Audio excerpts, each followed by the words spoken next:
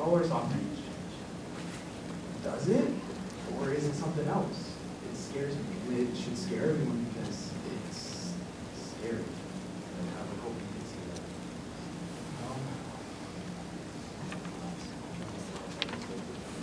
I think that's good.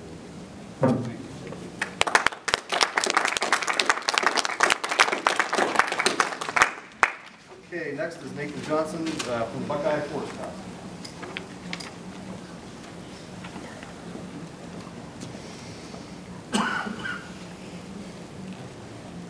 Good morning, and thank you for the opportunity to speak before you today.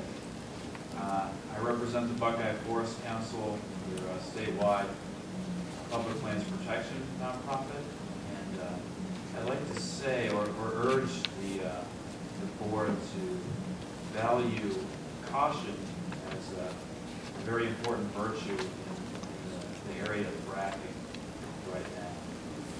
There's a lot of uncertainty regarding what the impacts may be, especially the long run of both water usage and the actual process of fracking.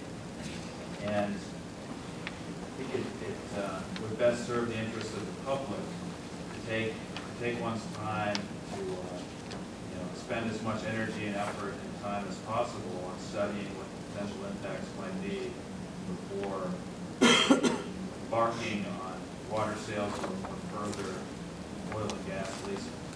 And I'd like to focus on the water issue. Obviously, the Conservancy District is focused primarily on water issues. And I'd like to talk a little bit about what happens to the water during the fracking process. What are the disposal processes in Ohio? And it's interesting because once water is used, on average 5.5 million gallons of water per frac for a horizontal well, it is contaminated and forever rendered undrinkable. But what happens to that water after that? I think we actually should hope it's forever removed from the water cycle. We don't want it in our drinking water. And there are essentially two means of disposal in Ohio. One is Class 2 injection wells, and the other is spraying brine on roadways for dust and ice control. And that I find to be a very shocking practice, very unfortunate. We certainly don't want wastewater going on the roadways. But with regards to the injection wells, a national study that reviewed all the inspections of injection wells, I think in 2007 to 2010, found that 1 out of every 6 injection well inspected, and they're usually inspected on a 5-year rotating basis, experienced mechanical integrity failures. That was about, I think, 17,000 injection wells every year.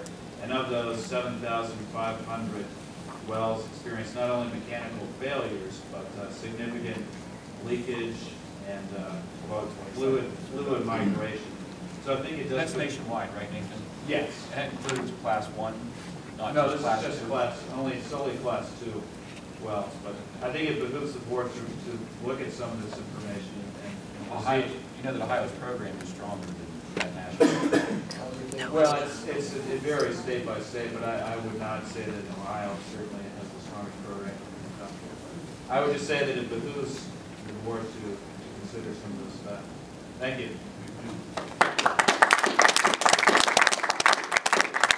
Okay, next is Doug Cornett. Did I say that correctly? Yes.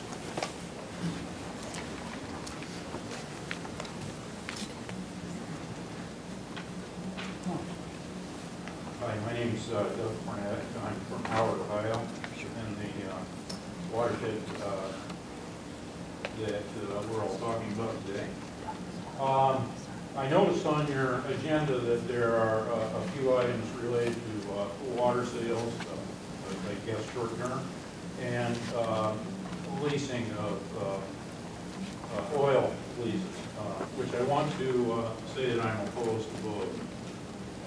What I'd like to address before you now, I think everybody else has said what I would have said regarding those two issues, but I want to go back to the proposed public comment thing that Sean put together.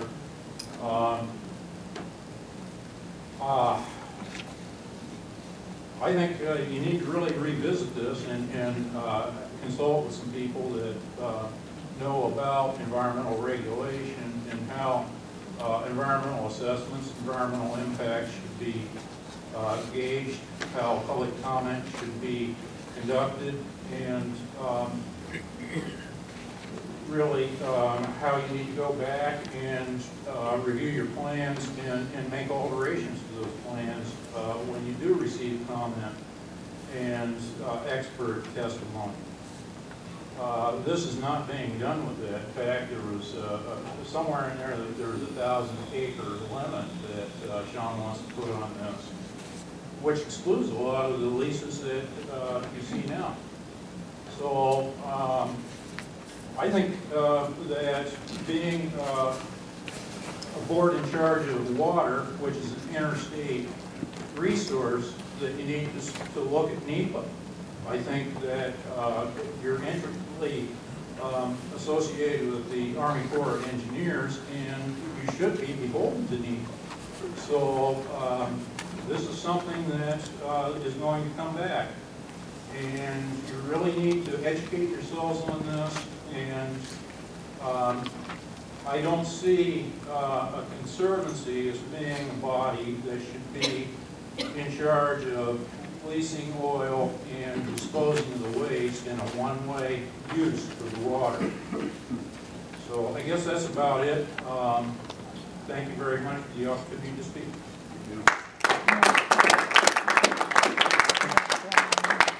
Next is Leandra Harper. Oh, no, that's okay.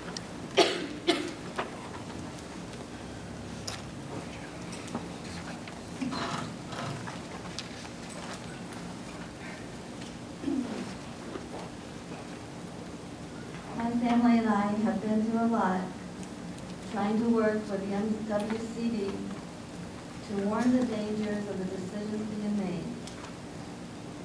This is quite possibly my last and final appeal to the board, because I know I am not being heard. It is very easy to see and sense when I am being ignored and marginalized.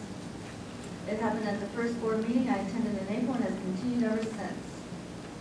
Nothing has changed in the stony faces and shuffling feet of the people who sit here and endure our comments, not even listening to us, cutting us off after our 3 minutes, making us wait through an entire agenda, not taking our questions, not listening to our input, not considering our pleas, and even the well-researched documentation that we present.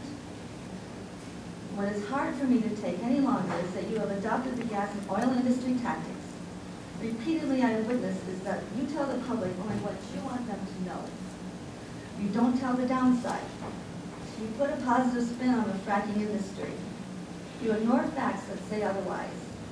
You make it look like you have no choice, and yet records show that you are actively soliciting participation in this risky business. You act like you are the victim that has to serve this new temporary industry at our expense, and you don't. You pander to them, ingratiating yourselves to them, not caring about your constituents. You want us to believe your false assurances that no one can make, that there will be no connection. Sense of omission and sense of commission still sins. I, for one, am done with this process.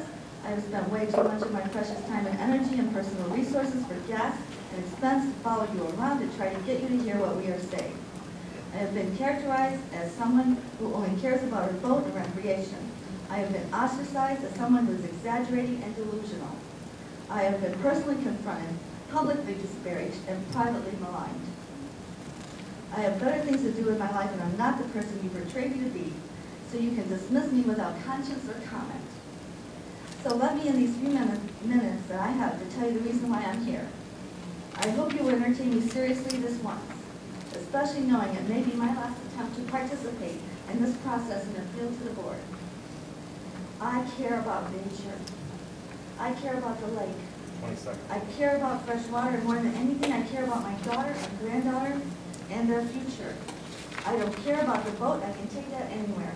I don't care about my property values. I can sue White cannot sell because of decisions the Conservancy District has made.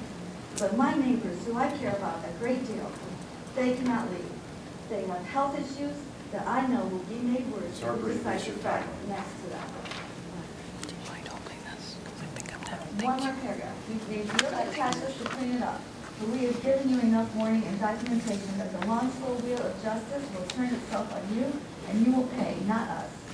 We can say we told you so, so go ahead and do what you're going to do anyway. You can't stand to say no to the money. You think it will do you some good, and you could actually get away with this. But you will pay dearly much more in the long run. I will name names. We are giving you another chance to hear us and do something different. We are witness to your decision. And some more research for your consideration.